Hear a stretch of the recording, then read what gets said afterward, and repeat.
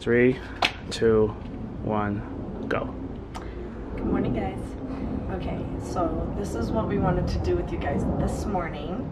We wanted to show you around.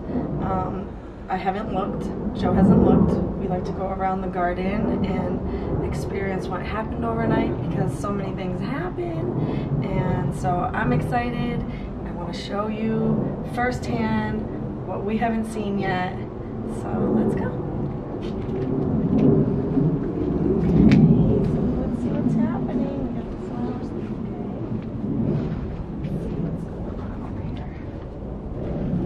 This is my squash. Right now is a good time to start your winter vegetables, maybe your pumpkins or your squash, so they'll be ready for Thanksgiving. It takes about 100 to 120 days for our pumpkin squash to fully ripen, so that's about 4 months from now, and that'll bring you around Thanksgiving. Maybe you can get it done by Halloween. So I want a pumpkin and some squash, so I got my squash here. He popped up right away.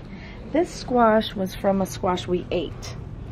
And I harvested the seeds, I dried them out for one night, put them with paper towels. Every time I plant it, it pops up in 2 days. I also planted a watermelon. It's a little warm, but I want one for the holidays. It hasn't popped up yet, and funny thing is this seed was in a package. So he's taking a while. It might be too hot as well, so don't quote me on that. This pumpkin was in a package. He hasn't popped up yet either. It might be too warm, like I said. I don't like to use a cover. So here's my cantaloupe right here. If you look, he is actually doing some cantaloupe things here. It's pretty cool. Keep him in his little sock. My hat's in the way. So this little sock I made, I got myself some stockings that I had, some little knee-high stockings, and I cut them and I just twist tied them up, made a little hammock for this guy so he doesn't touch the ground. A lot of people tell me that when their fruit touch the ground, bugs will come up and eat them from the bottom. Now this is a stunted plant. Not thinking that this fruit will get all the way to its normal size. As you can see, the leaves are stunted. He's doing his best, but I'm just keeping him because look at him. How could I not? So I'm hopeful that he was from my March crop when I planted in March, and I lost almost everything from this side down. I lost almost everything. I messed up, you know. I planted 3 pumpkins and 3 watermelons and 6 cucumbers, and so they got clustered. They got cluttered together, and it didn't give them any room for growth. So that helps with diseases and mildew and all of those things. It's big problems. So what you have to do is you have to give your plant pumpkins and vines, watermelons, squash. They're gonna make a giant plant. It's good to make sure you have like 2 feet, 3 feet, for them to grow big, huge leaves. Because my pumpkin, I don't know if you've seen in my other videos, he started off slow. His leaves ended up getting really big, but still not big enough. And I have this because sometimes they like to grow up. My pumpkins, they don't really like it as much. The cantaloupe hated it. I forced him. But the cucumbers, they love to grow. You can still see their little strings. They loved growing up the trellis. They grew all the way up, and I kind of had to force these ones too. This time I just want to let them do what they want. So he has a trellis, or he can go wherever. This watermelon has a trellis, can go wherever. Same for the pumpkin. This is my sunflower, my big old boy right there. I've had him, he was planted in March. He's amazing. I actually thought something was wrong because he had all these heads. Someone told me it was because I stressed him out, and then I looked it up on the package, and no, I didn't stress it out. They're supposed to have these many flowers bloom on the one plant, and I still have more coming. Look, it grows all the way down. I love it. So this is the most beautiful sunflower. I love it. He's small. He's stunted a little too because I started this whole garden off with so much burlap because I was afraid that I was going to kill them. And so I had them completely covered. They couldn't breathe, they didn't get enough sun, and they were small, they weren't producing. So we took the covers off and everything did so much better. Even this guy. If you go look at one of my first videos, it will show you what I planted, all the cucumbers. I used to have lettuce and herbs down here, and it'll show you how little this guy was. He had 4 little leaves and he was like dying every day, and I would protect him with some burlap, and Joe was like, he's not gonna make it. But now look, he's about to make flowers. Just don't give up. So here's my tomatoes. This side is Roma, I believe. It's Roma or cherry, I'm not sure, but there's 4 growing right there. And then this side is my giant, oh look, get over here. There's a bee on my sunflower, see him? See the sunflower? Yeah. Yay, yay, happy bee. He's doing his job here, good job. See, that's why I don't like to spray bug sprays.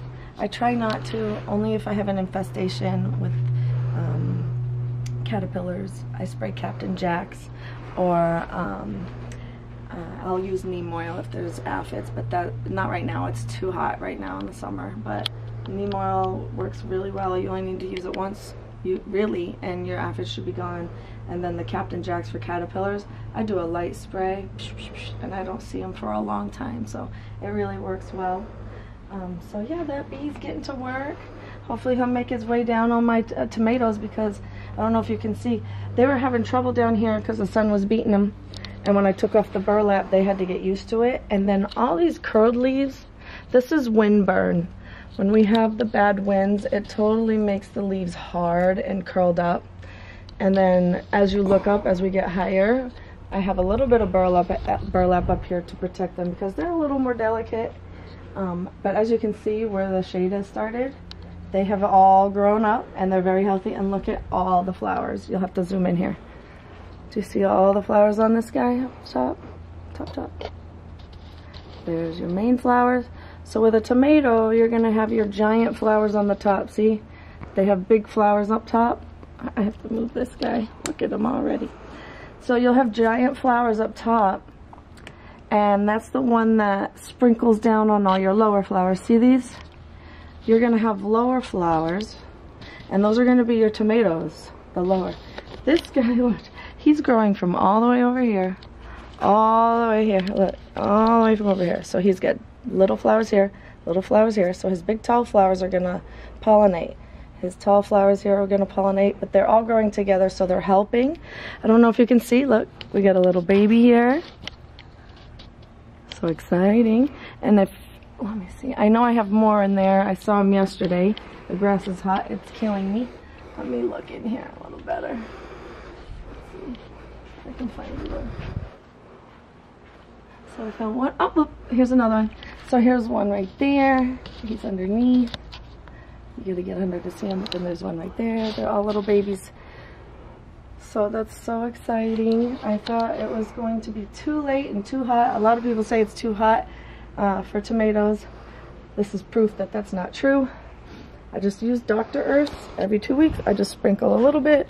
I put coffee grounds all through the week, and that's about it. And they're loving life. And my pride and joy I'm about to show you. Come over here so they can see me walk into the cornfield. So this is hot grass. This is amazing. It's only a couple weeks old, okay? You might have saw my videos of me trying to tie them up when it was super windy. Look at these sticks. These are the sticks that I put in there to help them when it was windy. And look how much they've grown. This stalk is as big as my arm. I love it. So here's a little a tidbit on corn. This is going to be really hard for me to pollinate because it's only a single row. Usually when people grow corn, you have to grow it in a block. So at least 2 rows or 3 rows and make it a big block because of pollination. It's really hard to pollinate these, especially by hand. So what happens is when those little hairs come out, you know when you're shucking corn, I know you remember, my mom used to make us shuck the corn. When you shuck corn and you see all those hairs, each hair is a piece of corn. So every single little hair is going to grow a kernel. So you have to pollinate every single piece of hair. So the way to do it with a row like this is when they grow the hairs, I'll start on one side 1 week and I'll cut some of the hairs off and I'll rub them on all the hairs I can see, as much as I can, right?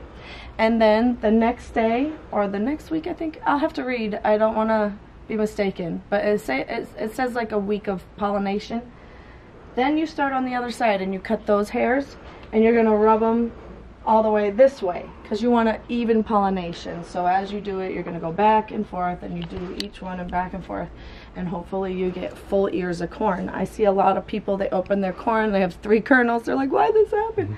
Because we didn't plant enough. We didn't plant enough for them to help each other. So now we have to put all the work in. And then these are just a little bucket of flowers. I didn't expect to happen. I just did it for the bees. And these are some marigolds and is this I forget it, zinnia? I think that's what it's called, yeah. So yeah, these are those. I'm just trying to get some bees. Oh look, there's a cutter bee right there. You see him? Did you see him hovering? Look, there he is. Yeah. And so here's my sunflowers. We have a visitor. She's been living with us for about a week now. I showed a video last week. This was full of mealybugs. It still has some mealybugs on there, but I've been spraying them with like soap and stuff, trying to get rid of them. The ants are taking them away as they die, but I believe that my little ladybug is eating them as well. So I don't want to poison these plants so that she has nowhere to live. I even put little droplets of water right here for her to have something to drink every day. She's probably under this leaf. I'm going to lift it up right now to show you real quick, because this is where she's been hiding out every day. She'll go all around, but then she hides here for the sun. Let's see if she's still here. Oh no. Oh no, where'd Lady go? Let's see. She moved somewhere else? There's no way she ran away from us. She loved it here. That's okay. Maybe she's on another leaf. I found her! Okay, get down here. There she is. I knew she wasn't going anywhere. There's too much food to be eaten. See her? Mm-hmm. You got her good? Yeah. So look at all these bugs up here. See them? See all those mealies? Can you see them on the top? Look. Yeah. She's about to head on down and have her some breakfast. So I'm going to probably give her a little drop of water on the bottom leaf. And I'm just going to let her enjoy her food. I don't really want to kill them. Okay, this is a tomato from them. From the big guys over there. I had to take him out. He was taking up too much space. And I thought he was going to die because once I put him in this pot, the wind, look what the wind did to him. From waist down, he's got wind burn. Look at these bumps on his stalk. I've never seen that before. Look. Oh wow, I wonder what that's I wonder what that is. We'll have to look it up. If any of you guys know what that is, let me know. Feel Maybe free it to was comment, let us know. from heat or what. But then from here up is doing wonderful, right? The whole plant is doing great from here on up. I was fixing it, sorry. As you can see, we got the top flowers blooming so that they can pollinate the bottom flowers down here, see? Those will all be tomatoes down here. These tomato plants, by the way, smell absolutely delicious. Yes, they're a very strong smelling plant. I just don't like how this is bent. Okay. And should I water? Can we water real quick?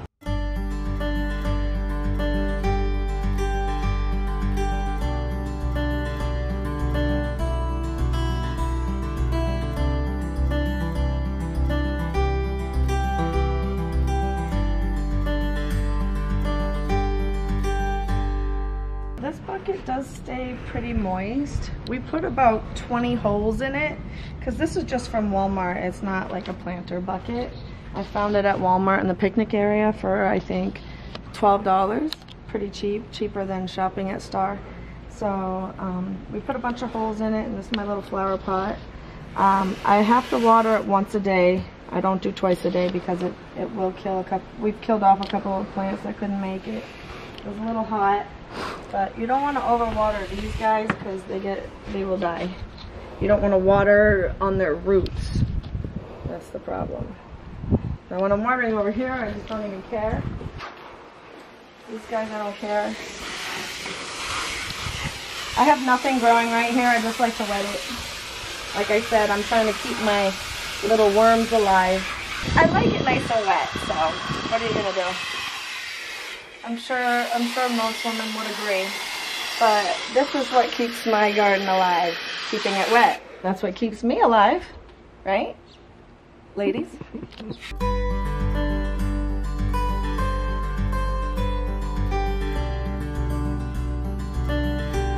You see this puddle I'm making? Don't be afraid. If you have a really good draining area, this is what they need. It's gonna be gone in 2 seconds. It won't destroy the roots.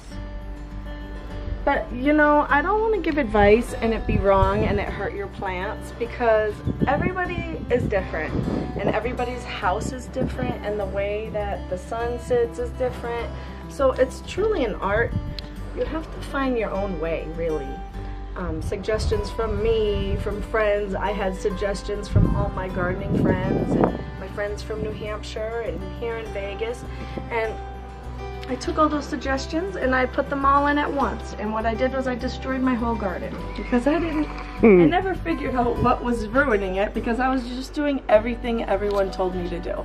So you just figure out what works for you, and I figured out that if I sprinkle Dr. Earth's, I use Kellogg's soil, and then if I sprinkle Dr. Earth's twice a week, I know it says to do it less than that, but I don't put as much as it says. I just sprinkle around every plant twice a week because I water so much and it washes it away. So it's time released. So if you're sitting here washing it away and it's going all the way to the end of your shelf, and then you don't have any fertilizer here, they're suffering. So every 2 weeks I like to sprinkle a little, and that's what I've been doing. And like I said, I don't use too much bug spray. That was one of my biggest mistakes. Foliar spray, you have to know how to use it. That was a big mistake of mine. I killed everything pretty much with foliar spray, so I'll never use that again. And it was organic.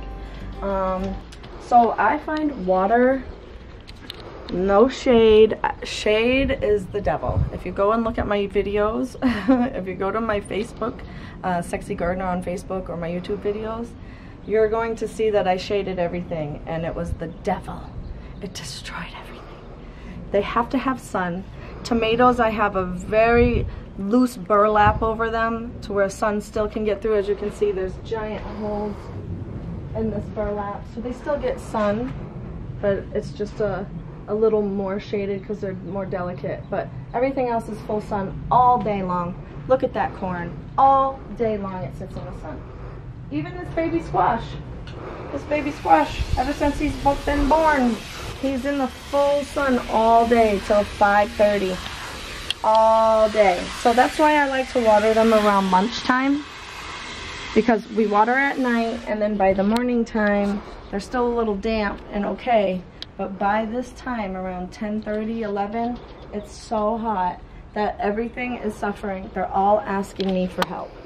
So once I cool them off at lunch and give them everything they need, they stand right back up again, and it helps them make it through the day until the evening watering. Because if I tried to wait until nighttime, they would suffer. And a lot of people say, oh, don't water during the day. You know, I listen to that too. My grandmother used to tell me as a kid, don't water during the day. It's gonna boil the roots. It's gonna ruin the plant. I disagree. I've had some people message me privately and say that is an old wives' tale.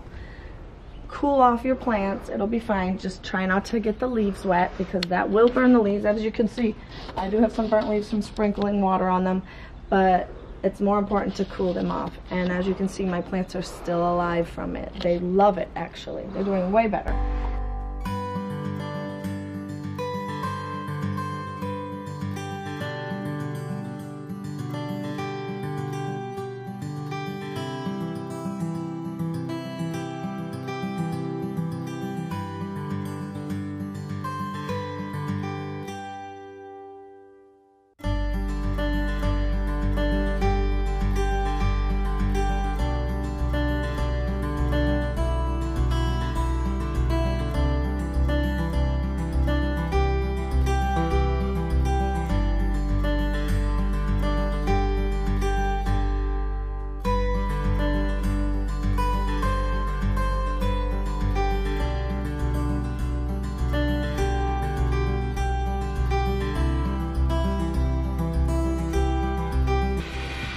It's hot, guys.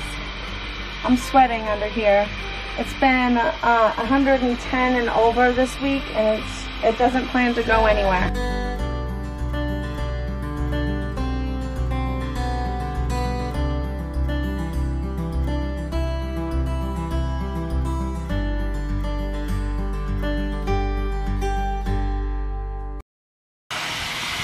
Don't forget to fill your potted plants to the top twice a day.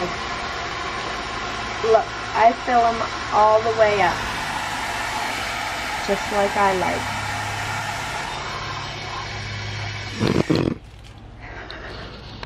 It's my sexy gardener. These are our lantanas. He's suffering over here. We just planted these. This whole row just got planted. Get any sun, Joe. Oh. They don't get enough sun. Lantanas, they love the sun, and they can handle the desert heat beautifully. They thrive in it, actually. Oleanders and lantanas, they love it. So they will bloom all season for you as long as you water them, and they need lots of sun. As you can see, these two right here, they're not getting much sun right now because of our big ass tree. So we have to get them cut, and once we get them cut, then they'll get a nice little ray of sunshine. The more sun, the better, especially the violet lantana. The violet lantana needs sun, or there'll be less blooms. Out of all lantanas, the violet needs the most sunshine. My bougainvillea. I'll learn how to say it right one day. This is a beautiful, beautiful plant. This is very resilient in the desert as well. It will bloom all summer as long as you care for it, fertilize it, trim it back after the blooms all fall off, or if your cutter bees take them all, because let's show them what it looks like when a cutter bee takes. Do we have any cutter bees on the way? Oh, look, one right here. So the cutter bees will come and, oh, look, all right here. They'll come and take your petals. They love bougainvillea petals. They slow down though. They must be having babies now. Once these are gone and fall off, what you want to do is trim them way back. Trim everything way, way back so that they have time to grow out, and then the next season, the next growth will be full of flowers. I didn't trim it. The first time I brought it home, the whole thing was full of flowers. I never trimmed it, and it took about 2 weeks for it to grow out and grow more flowers, but as you can see, they're only on the tips. They're not all over the whole bush like when I bought it. So you have to trim them all the way back, and then they grow new branches and then full of flowers. Okay, and then this is a creeping rose succulent, and it blooms a lot. I just think I need to give it a haircut. They like to hang. I might put it in a hanging pot and let it, you know, hang down. I'm not sure yet. This is my Hawaiian tea. I love this plant mainly because I got it for $8. And it's so cute and beautiful. It was dead when I bought it. It looked all like this right here. All that. And so since we brought it home, we fertilize it, water it twice a day. Look at all this new growth. Beautiful, right? And then my hibiscus, we've never had a problem. He's very happy. Something ate this hibiscus right here, look. A moth or something. Caterpillar. The heat closes these ones fast because I have them in the front and they only get morning sun. But then in the evening, they get a little bit of evening sun, which beats them up. So when you wake up in the morning, you're gonna have your flowers that are opening and your flowers that were open the day before. You get 1 day of blooms with hibiscus, especially in Vegas. And so the way to get more blooms coming faster is as soon as you see the plant is closed and done for, you go to that line right there and it clips right off. So If you don't do that, it'll fall off on its own. It just takes a long time for it to rot. Because see, the flower falls off, but this stays on forever. So it takes a long time for it to rot off. And so the plant is still focusing on keeping that flower going when it's a dead flower. It's a spent flower. So I like to take them off right away, and that sends a signal down saying, hey, that flower fell off and died. Let's shout out a new bloom. See? A new bulb.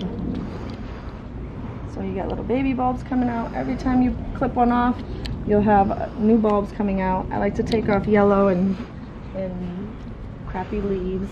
And then every day we give her a little spin just to make sure that the sun doesn't beat it up. I'm just trying to hide this jasmine right now. I'm trying to hide her behind the hibiscus because I know she's stressed. My neighbors gave her to me. They dug her up from the ground, put her in this pot. She's so stressed. She's already dropping a seed pod. I've had people tell me they've had their jasmine for years and years and years, like up to 5 years, and still never seen a seed pod. So she's so stressed. She is afraid to die. She wants to make sure her DNA, lasts. But we're not going to let her die. This is a little cherry tree. So this seed I got from the grocery store, and I ate that cherry and I planted it. So we'll see what happens. This grapefruit I bought at the nursery, he was really small. I haven't planted him because it's too hot. We've got to wait to plant citrus trees until it's cool wintertime. These are just clearance plants that I bought. They were all dead. Brought them back to life. I like to buy plants that are doing sad so I can make them happy. Now the best part over here, our new hibiscus, y'all. And take a look at my aloes. I just trimmed every one of my aloes. I took all the babies off and added some more soil. They were giant before. I don't know if you've seen my videos. They all had tons of babies. So I took them all off. We got rid of them, gave them away. Is that a bee on my hat? Look. No, definitely not. What was it? Oh gosh, that's weird. A stink bug or a squash bug? It's a squash bug. Yeah, we'll squash that bug then. Oh my gosh, look at all the blooms, babe. Okay, so these were 2 already here. See, so the plant is still focusing. Even if this comes off, this is still going. Plant is like, yep, you're still alive. Take him off. Right at that line. Right at the line. It comes off so simple. See that line? Just stick your finger in it, look. Oop, no damage. Look, we got one for tomorrow. Hey, baby. Hey, baby. These we planted last week. Look, another one. I use the Dr. Earth's Flower Girl for all my flowers, and it's amazing. I can't say it enough. My other aloes looking good. They're getting a little sunburnt on the tips, but that happens to them every summer, but they come back. They'll be fine. This is my little mini rose bush. Usually the flowers are bright pink, but they've turned a little white, which I don't mind. It's cool. It makes me think I have white and pink roses. It's really, really cute. And I think I gotta take this guy off. See, he's a little floppy, yeah. Yeah. And look at the babies. Beautiful. Hold them still for a second. Hold this one. Look. Yeah. Look, he only had a little leaf because they're still not ready. They're still babies. Still little babies. But we forced the blooming with the fertilizer. Because look, boom, boom, boom, boom. Tomorrow we're gonna have so many. Wait, we're gonna have 1, 2, 3, 4, 5, 6, 7, 8 tomorrow. 9. Oh my gosh, if we have 9 hibiscus, the most I've had is 7, and that was on the other tree. And this was planted last week. It didn't go through any stress. Remember the hibiscus tree? It stressed a little. Yeah. All the leaves turned yellow and everything. We did it perfect. I cannot believe I might have 7 blooms tomorrow on this plant. That is incredible. Come all around. All around. Look at all the blooms. See them? Look, look, look. I can't. I'm so excited. That is amazing. That is going to be so beautiful tomorrow. And let's go see. My neighbor gave me these agaves. She had them dug up in her yard and she's going to get rid of them. So I said, hey. And